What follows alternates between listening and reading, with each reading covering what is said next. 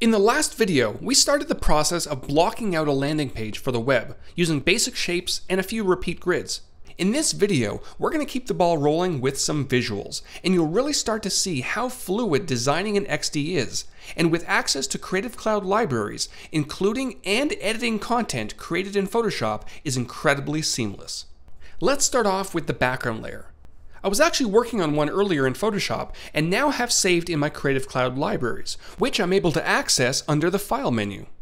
And here's my library containing the different elements I'm going to be using for this project, including the background image, which I'm able to drag right on top of my landing page, and as I hover over the various shapes, they'll highlight to tell me that I can use any of them as a mask.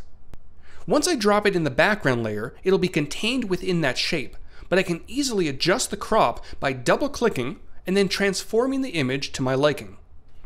The same can be done for the logo, which I'll drag right on top of the placeholder at the top left and then make sure it fits within the bounds by pulling on one of the handles. At any time you need to zoom in, you can either hold down your Command or Control key and use your mouse's scroll wheel, use Command or Control plus and minus, or the zoom tool, which you can find on the left. Great. Now looking at this in action, I'm not sure I'm digging the black and white adjustment I have on the background image. Thankfully, editing this back in Photoshop is super simple.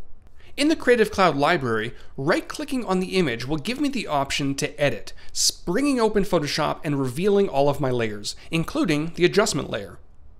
All I have to do now is hide or delete this layer, save the document, and then pop back over to Adobe XD. And you'll notice that syncing has already started to take place, and in just a few seconds, my updated image will appear. Moving on to the navigation bar, I'm thinking a semi-transparent background will look quite nice. Clicking once will select the entire group, while double-clicking will select the individual elements within it. You can also hold down your Command or Control key to avoid selecting the group. With the navigation bar's background selected, I'm going to set the fill to a pure black, and then decrease the opacity to around 40%. That's looking a little bit better. Next up, let's style the links over to the right. Helvetica is not a terrible typeface, but my developers mentioned they'll be using Open Sans for this project, which I was able to grab on Typekit. You may notice that as I change the type's properties, all the links within the repeat grid will update as well. Finally, I want to make sure to add some sort of visual indicator that the visitor is on the home page. For that, I'm going to grab my line tool from the left and draw out a short line underneath the home text, making sure to hold down my Shift key to constrain it. I'll then change the size to around 3 pixels and set the fill to a bright orange. I'm kind of liking this color and may want to use it again throughout the design. At the bottom left of the application, I can switch over to the Assets panel, where I'm able to save colors, character styles, and symbols. Pressing the plus button beside colors will save this orange for future use. Great, the top section of the landing page is complete. Let's head down to the repeat grid at the bottom.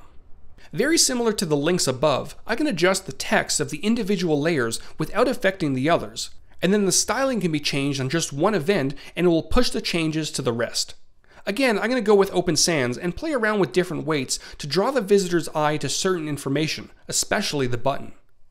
You know, I may want to bring in that orange we saved just a few moments ago. I'll go ahead and select both the month and the date, which I can do by selecting one on the artboard, and then with my Shift key held down, select the second. Once they're both highlighted, double-clicking on the color in my Assets panel will apply it to all events. To finish off this section, I have some thumbnails over in Finder that would work great for these empty rectangles. With all of them selected, dragging to any one of the rectangles will populate them throughout the grid. And if at any point you decide to add more events, you can either bring in more images or the repeat grid will loop the existing ones. Alright, things are looking pretty good. Let's see how it looks in action. At the top right of the application, the play button will launch the desktop preview, where I can see the top section of my landing page, and if I scroll down, I can see what's below the fold. I'm pretty happy with it so far, but I may want to make a few tweaks. First off, let's fix some elements so they don't move during scrolling, starting with the nav bar. Back in my Layers panel, I'll want to make sure that the whole nav bar's group is active, and then over to the right, turning on Fix Position when scrolling will lock it in place. I'm also going to make sure that the navbar's group is at the top of my layer stack so it remains visible at all times.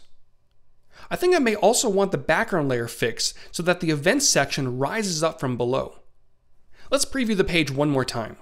Now when I scroll down, you'll notice that the navbar and background layer remain in place while the events move up over top. Not too shabby. With the visuals now looking great, it's time to share. In the next video, we're going to take a look at how responsive resize can help create additional artboards and how you can gather feedback from your stakeholders.